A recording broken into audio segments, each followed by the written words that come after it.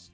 What is that demonstrable, statistics that you think of that demonstrates that that there's some serious issues with our healthcare system the way it is?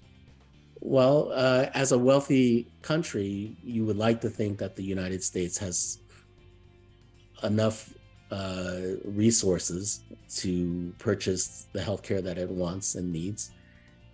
There is a reason where we spend so much on healthcare because most of us value it highly, but we spend so much on it that you can rightly start to question the value that we get in return for that spending. And I think that's really where the spending starts to break down, and we start to recognize that maybe the value we're getting is not so great.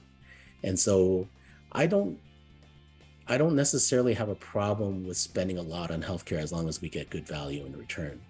That said, there is a problem also with the amount that we spend as a whole, because even if you just look at the budgets of the federal government as well as state governments, it's going to start to overshadow other sectors that also are deeply important to the public. Roads and schools and all those other important public needs are going to get overshadowed if we aren't able to at least, if not curtail some of the spending, at least extract better value out of it.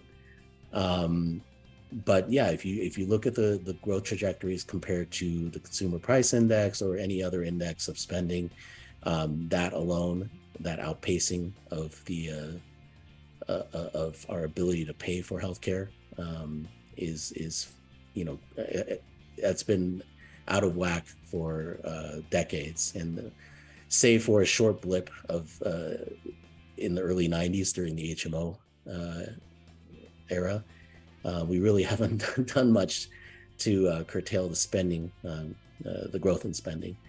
But I wanted to return to the value equation, because even if we continue to spend at this rate, if we could just manage to extract more value, I think we'd all be better off and wouldn't be so concerned about the absolute amount that we're spending.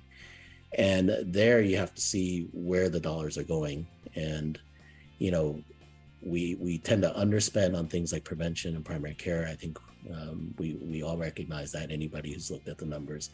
And, we overspend on things that perhaps could have been prevented, on, severe chronic diseases, multiple chronic diseases, end-of-life care, prenatal care for premature infants, for example. I mean, these are all things that, with a properly functioning system, ideally we would be spending our dollars in a much better way.